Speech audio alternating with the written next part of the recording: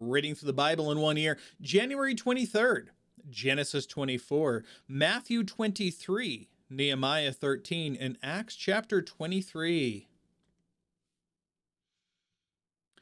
Abraham was now old, getting on in years as a man of, let me see, his wife was 127 when she died, and he's 10 years older. So a guy pushing 140, right? So he's getting pretty old. And the Lord had blessed him in everything. Abraham said to his servant, the elder of his household, who managed all that he owned, place your hand under my thigh. Now, this is kind of gross, and I'm not going to go into the history behind this or what it actually means, but you can look it up on your own. It's just a thing they did. It's kind of grody, but that's okay. So, place your hand under my thigh, and I will have you swear by the Lord, God of heaven and the God of earth, that you will not take a wife for my son from the daughters of the Canaanites among whom I live, but you will go back to my land and my family to take a wife for my son Isaac. The servant said to him, suppose the woman is unwilling to follow me to this land. Should I have your son go back to the land that you came from? And Abraham answered him, make sure that you don't take my son back there. The Lord, the God of heaven, who gave me from my father's house, or rather, who took me from my father's house and from my native land, who spoke to me, swore to me, I will give this land to your offspring. He will send his angel before you, and you can take a wife for my son from there. If the woman is unwilling to follow you, then you are free from this oath to me. But don't let my son go back there. Now, why can't he go back? Is there some sort of prohibition? No, but he said that this is the land where God said is going to be ours. So I don't want him to leave it. So the servant placed his hand under his master Abraham's thigh and swore an oath to him concerning this matter. The servant took 10 of his master's camels and with all kinds of his master's goods in hand and went to Aram Naharaim, to Nahor's town. At evening, the time when the women went out to draw water, he made the camels kneel beside a well outside of town. At evening, I already said that, Lord, God of my master Abraham, he prayed, make this happen for me today, and show kindness to my master Abraham. I am standing here at the spring where the daughters of the men of the town are coming out to draw water. Let the girl to whom I say, please lower your water jug so that I may drink, and who responds, drink, and I will water your camels also. Let her be the one who you have appointed for your servant Isaac. By this I will know that you have shown kindness to my master. Before he had finished speaking, there was Rebekah, daughter of Bethuel, son of Milcah, the wife of Abraham's brother Nahor, coming with a jug on her shoulder. Now the girl was very beautiful, a virgin. No man had been intimate with her. And she went down to the spring and filled her jug and came up. Then the servant ran to meet her and said, please, let me have a little water from your jug. And she replied, drink, my lord. And she quickly lowered her jug to her hand and gave him a drink. When she had finished giving him a drink, she said, I will also draw water for your camels until they've had enough to drink. She quickly emptied her jug into the trough and hurried to the well again to draw water. And she drew water for all his camels. Well, the man silently watched her to see whether or not the Lord had made his journey a success. As the camels finished drinking the water, the man took a gold ring weighing half a shekel, and for her wrist 2 bracelets weighing 10 shekels of gold. Whose daughter are you? He asked. Please tell me, is there room in your father's house for us to spend the night? She answered him, I am the daughter of Bethuel, son of Milcah, whom she bore to Nahor. She also said to him, we have plenty of straw and feed and a place to spend the night.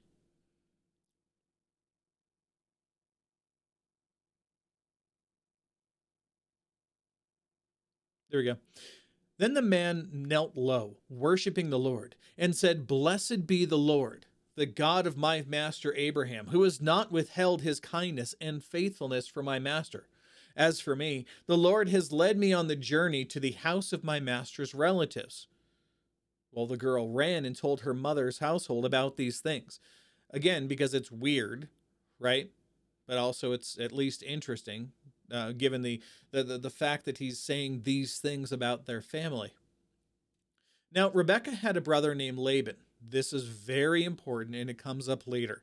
But Laban is seeing this man come with all of this, the trappings of wealth. This one servant comes with 10 camels and tons of things going with him, right? So he sees these things and recognizes this is a rich guy and he's my family, right? Okay, this is important, comes up later. So Laban ran out to the man at the spring. As soon as he saw the ring and the bracelets on his sister's wrists, and when he had heard his sister Rebekah's words, "This man said to me," he went out to the man, and he was standing there by the camels at the spring. And Laban said, "Come, you who are blessed by the Lord, why are you standing out here? I have prepared the house and a place for the camels." He's trying to entreat himself with him. So the man came to the house, and the camels were unloaded. Straw and feed were given to the camels, and water was brought to wash his feet and the feet of the men with him. A meal was set before him, but he said, "I will not eat until I have said what I have to say." So Laban said, "Please speak." "I am Abraham's servant," he said. "The Lord has greatly blessed my master, and he has become rich. And he has given him flocks and herds and silver and gold and male and female slaves and camels and donkeys. Sarah, my master's wife, bore a son to my master in her old age, and he has given him everything he owns. My master put me under this oath: you will not take a wife for my son from, excuse me, from the daughters of the Canaanites in whose land I live, but will go to my father's family and to my clan and to take a wife for my son. But I said to my master, suppose the woman will not come back with me. He said, the Lord, before whom I have walked, will send his angel with you and make your journey a success. And you will take a wife for my son from my clan and from my father's family. Then you'll be free from my oath. If you go to my family and they do not give her to you, you will be free from my oath. Today, when I came to the spring, I prayed, Lord, God of my master Abraham. Again, that's capital Lord, which is translated as Yahweh. The same thing, actually, that Laban said, because he recognized the name Yahweh and he used it himself, again, to entreat himself with him. If only you will make my journey successful. I am standing here at a spring. Let the young woman who comes to draw the water, and I say to her, please let me drink a little water from your jug, and who responds to me, drink, and I'll draw water for your camels also. Let her be the woman the Lord has appointed for my master's son. Before I had finished praying silently, there was Rebekah coming with her jug on her shoulder, and she went down to the spring and drew water.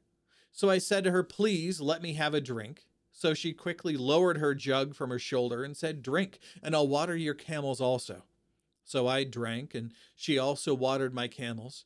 Then I asked her, whose daughter are you? She responded, the daughter of Bethuel, son of Nahor, whom Milcah bore to him. So I put the ring on her nose and the bracelets on her wrist. Then I knelt low and worshiped the Lord and blessed the Lord, the God of my master Abraham, who guided me on the right way to take the granddaughter of my master's brother for his son.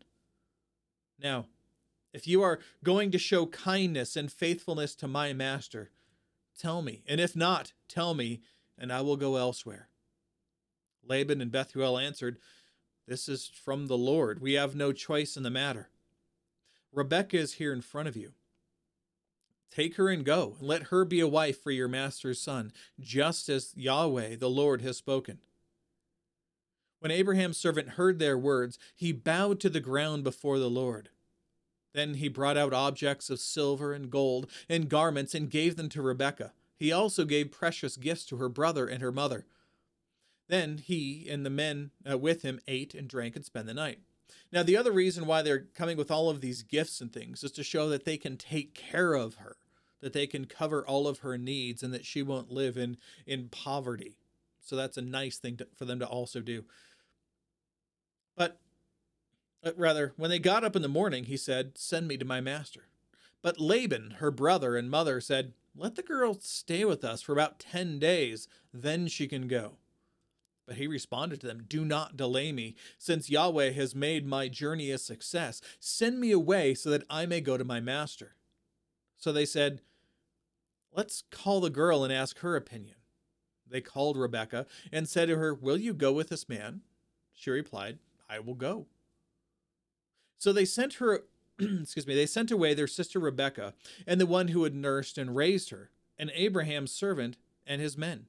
And they blessed Rebekah, saying to her, "Our sister, may you become thousands upon 10,000s.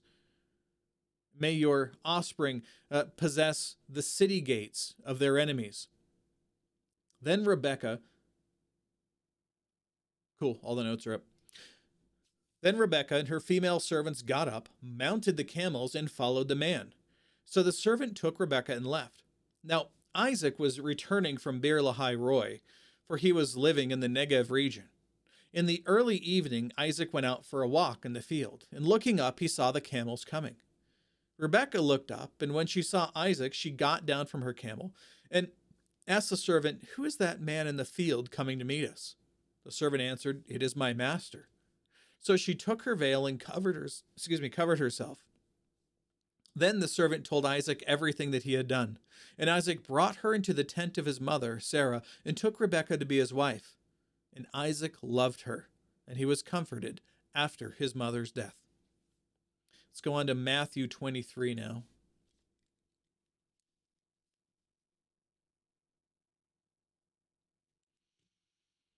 Then Jesus spoke to the crowds and to his disciples. "The scribes and Pharisees are seated in the chair of Moses. Therefore, do whatever they tell you and observe it, but don't do what they do, because they don't practice what they preach. They tie up heavy loads that are hard to carry and put them on people's shoulders, but they themselves are unwilling to lift even a finger to move them. They do everything to be seen by others, and they enlarge their phylacteries and lengthen their tassels. They love the place of honor at banquets and the front seats at the synagogues, greetings in the marketplaces, and be called rabbi by the people. But you are not to be called teacher. You're not to be called rabbi, because you have one teacher, and you are all brothers and sisters. Do not call anyone on earth your father, because you have one Father who is in heaven. And you are not to be called instructors either, because you have one instructor, the Messiah. The greatest among you will be your servant. Whoever exalts himself will be humbled, and whoever humbles himself will be exalted. Woe to you, scribes and Pharisees, hypocrites!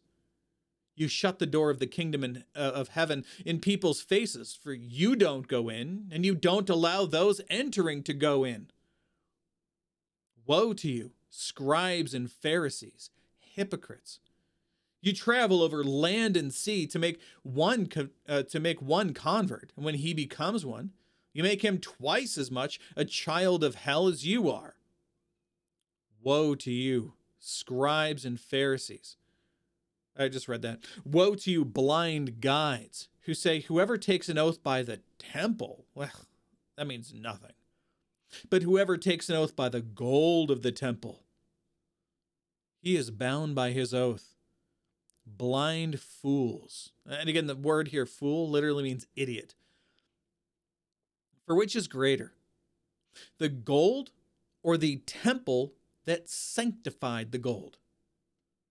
Also, whoever takes an oath by the altar, well, it means nothing, but whoever takes an oath by the gift that is on it, oh, then he's bound by his oath. You blind people, which is greater, the gift on the altar or the altar that sanctifies the gift? Therefore, the one who takes an oath by the altar takes an oath by it and everything on it. The one who takes an oath by the temple takes an oath by it and by him who dwells on it. And the one who takes an oath by heaven takes an oath by God's throne and by him who sits on it. Woe to you, scribes and Pharisees, hypocrites! You pay a tenth the tithe of mint, dill, and cumin. Yet you have neglected the more weightier matters of the law, justice, mercy, and faithfulness. These things you should have done without neglecting the others. Blind guides, you strain out a gnat, but you gulp down a camel. Woe to you, scribes and Pharisees, hypocrites! You clean the outside of the cup and dish, but inside they are full of greed and self-indulgence. Blind Pharisees, first clean the inside of the cup, so that the outside of it may also become clean. Woe to you, scribes and Pharisees, hypocrites! You are like whitewashed tombs, which appear beautiful on the outside, but inside are full of the bones of the dead and every kind of impurity. In the same way, on the outside, you seem righteous to people, but inside you are full of hypocrisy and lawlessness. Woe to you, scribes and Pharisees, hypocrites! You build the tombs of the prophets and decorate the graves of the righteous. And you say, oh, if we had lived in the days of our ancestors, we wouldn't have taken part with them in the shedding of the prophets' blood. We would have been far better than those people. So you testify against yourselves that you are the descendants of those who murdered the prophets. So fill up then the measure of your ancestors' sins. Snakes, brood of vipers, how can you escape being condemned to hell? This is why I'm sending you prophets, sages, and scribes. He's kind of revealing again to them that he is God. Who is the one who sends the prophets to them? Who is the one who sends guides to them? It's God. God is the one who sends this. And here Jesus says, this is why I have been sending you these prophets. Some of them you will kill and crucify, and some you will flog out in your synagogues and pursue from town to town. Saul did this, remember? So all the righteous blood shed on earth will be charged to you, from the blood of righteous Abel to the blood of Zechariah. Kind of an A to Z thing there. Son of Berechiah, whom you murdered between the sanctuary and the altar. Truly, I tell you, on all these things will come this generation. I'm going to reread that. Truly, I tell you, all these things will come upon this generation. Now, it doesn't mean those actual physical people. In some cases, yes. Many of the disciples were murdered the same way. But also, this generation means the age of the church itself, because we've seen intense persecution since when Jesus went away, even till now, as we await Jesus' return. Jerusalem, Jerusalem, who kills the prophets and stones those who are sent to her. How often I wanted to gather your children. There we go. That's the note. That's all the notes. How often I wanted to gather your children together, as a hen gathers her chicks under her wings, but you were not willing. See? Your house is left to you desolate. For I tell you, you will not see me again until you say, blessed is he who comes in the name of the Lord. Let's go on to Nehemiah 13.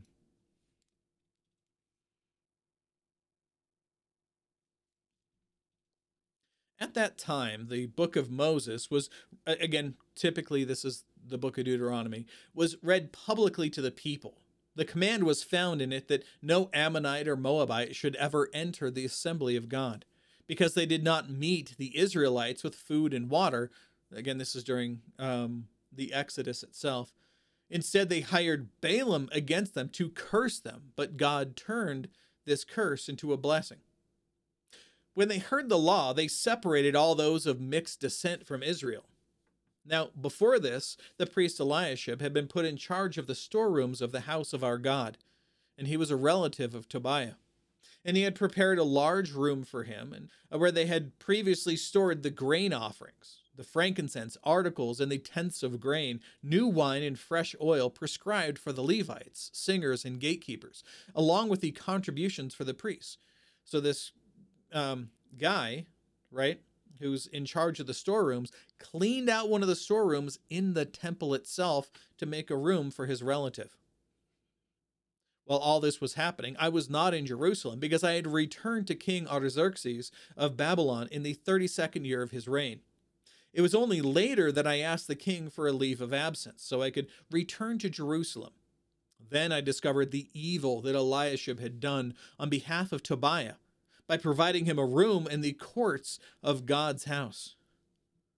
I was greatly displeased and threw all of Tobiah's household possessions out of the room. I ordered that the rooms be purified, and I had the articles of God restored there, along with the grain offering and the frankincense. I also found out that because the portions of the Levites had not been given, each of the Levites and singers performing the service had gone back to his own field. They weren't paying them, so that they left to go back to their old jobs. Therefore, I rebuked the officials, asking, why has the house of God been neglected? I gathered the Levites, the singers together, and stationed them at their posts. Then all Judah brought a tenth of the grain, new wine, and fresh oil into the storehouses. I appointed as treasurers over the storehouse the priest Shemaliah, the scribe Zadok, and Pedaiah of the Levites, with Hanan, son of Zakur, and son of Mattaniah to assist them, because they were considered trustworthy. They were responsible for the distribution to their colleagues. Remember me for this, my God, and do not erase the deeds of faithful love I have done for the house of my God and for its services. At that time, I saw people in Judah treading wine presses on the Sabbath. And they were also bringing in stores of grain and loading them on donkeys, along with wine, grapes, and figs. All kinds of goods were being brought to Jerusalem on the Sabbath day. So I warned them against selling food on that day. The Tyrians living there were importing fish and all kinds of merchandise and selling them on the Sabbath to the people of Judah in Jerusalem. I rebuked the nobles of Judah and said to them, what is this evil you are doing, profaning the Sabbath day? Didn't your ancestors do the same, so that God brought all this disaster on us and on this city? And now you are rekindling his anger against Israel by profaning the Sabbath. When the shadows began to fall on the city gates of Jerusalem, just before the Sabbath, I gave orders that the city gates be closed and not opened until after the Sabbath. I posted some of my men at the gates so that no goods could enter during the Sabbath day. Once or twice, the merchants and those who sell all kinds of goods camped around outside Jerusalem. But I warned them, why are you camping in front of the wall? If you do it again, I'll use force against you. After that, they did not come again on the Sabbath. Then I instructed the Levites to purify themselves and guard the city gates in order to keep the Sabbath day holy. Remember me for this also, my God, and look on me with compassion according to the abundance of your faithful love. In those days, I also saw Jews who had married women from Ashdod, Ammon, and Moab. Half of their children spoke the language of Ashdod or the language of one of the other peoples, but they could not speak Hebrew. And I rebuked them, cursed them, beat some of them, and pulled out their hair. I forced them to take an oath before God and said, you must not give your daughters in marriage to their sons, or take their daughters as wives for your sons. I lost my spot. Okay. Or take their daughters as wives for your sons or yourselves. Didn't King Solomon, king of Israel, sin in matters like this? There was not a king like him among many nations. He was loved by his God, and God made him king over all Israel. Yet foreign women drew him into sin. Why then should we hear about you doing this terrible evil, acting unfaithfully against our God by marrying foreign women? Even one of our sons, or rather, even one of the sons of Jehoiada, son of the high priest Eliashib, had become a son-in-law to Sanballat the Horonite. So I drove him away from me. Remember them, my God, for defiling the priesthood, as well as the covenant of the priesthood and the Levites. So I purified them from everything foreign and assigned specific duties to each of the priests and Levites. I also arranged for the donation of wood at the appointed times and for the firstfruits. Remember me, my God, with favor. All right, and that is all of the notes there. Let's go ahead and move on to Acts chapter 23.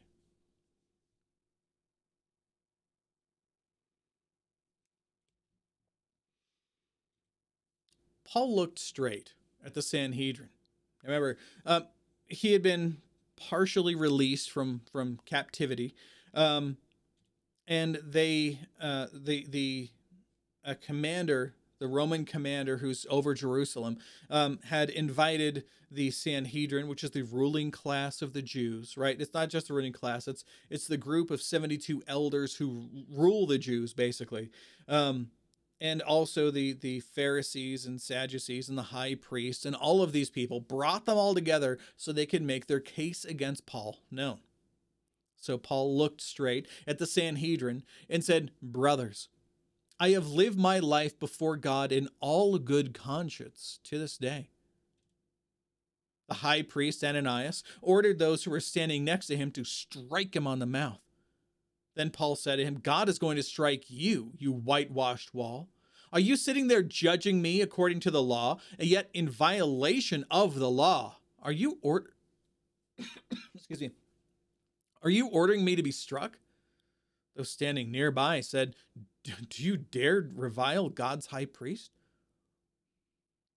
"I did not know, brothers, that he was the high priest," replied Paul. "For it is written, you must not speak evil of a ruler of your people." When Paul realized that some of them were Sadducees, who, remember, don't believe in the resurrection, they don't believe in angels, they don't believe anything happens after you die, they don't believe in miracles or any of those things. And the other part were Pharisees, who agree with all of this. He cried out in the Sanhedrin, "Brothers, I am a Pharisee, a son of Pharisees, and I am being judged because of the hope of the resurrection of the dead." This was smart on his behalf.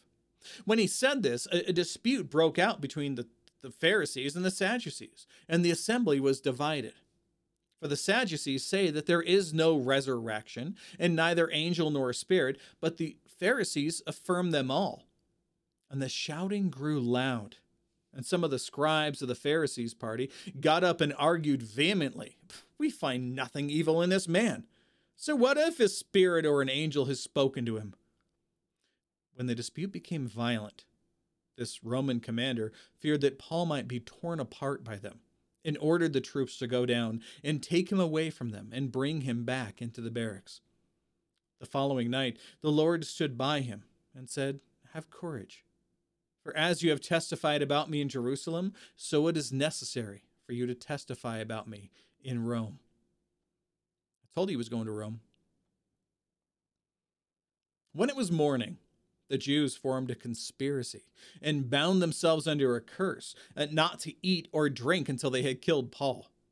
There were more than 40 people who had formed or joined into this plot. These men went to the chief priests and elders and said, "We have bound ourselves under a solemn curse that we won't eat anything until we have killed Paul. So now you, along with the Sanhedrin, make a request to the commander that he bring him down to you, as though you were going to investigate his case more thoroughly. But before he gets near, we are ready to kill him." But the son of Paul's sister, hearing about their ambush, came and entered the barracks and reported it to Paul. Paul called one of the centurions and said, "Take this young man to the commander, because he has something to tell him." So he took him and brought him to the commander and said, the prisoner Paul called me and asked me to bring this young man to you because he has something to tell you." The commander took him by the hand, led him aside, and inquired privately, "What is it that you have to report to me?" "The Jews," he said, "have agreed to ask you to bring Paul down to the Sanhedrin tomorrow, as though they are going to hold a somewhat more careful inquiry about him. Don't let them persuade you, because there are more than 40 of them lying in ambush, men who have bound themselves under a curse not to eat or drink until they have killed him. And now they are ready, waiting for your consent." So the commander dismissed the young man and instructed him, "Don't tell anyone that you have informed me about this." He summoned two of the centurions and said, "I get 200 soldiers." Again, centurion, it's a commander over 100 people. Get 200 soldiers, so get your people ready, with 70 cavalry and 200 spearmen, and go to Caesarea at 9 tonight. Also, provide mounts to ride so that Paul may be brought safely to Felix the governor. And he wrote the following letter: "Claudius Lysias, to the most excellent governor Felix, greetings.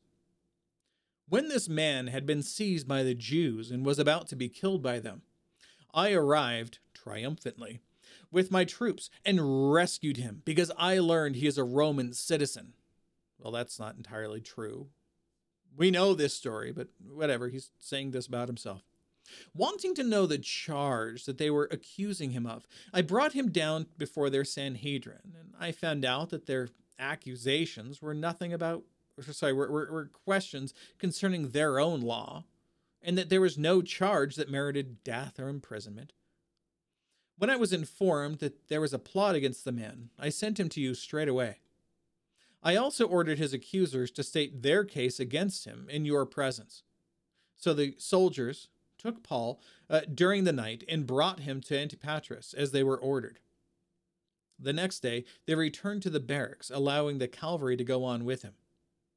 When these men entered Caesarea and delivered the letter to the governor, they also presented Paul to him. And after he read it, he asked him what province he was from. When he learned he was from Cilicia, he said, 'I will give you a hearing whenever your accusers get here.' And he ordered that he be kept under guard in Herod's praetorium, or palace." Bring up the rest of the notes here for you. There are quite a few, so we're going to be scrolling for a bit.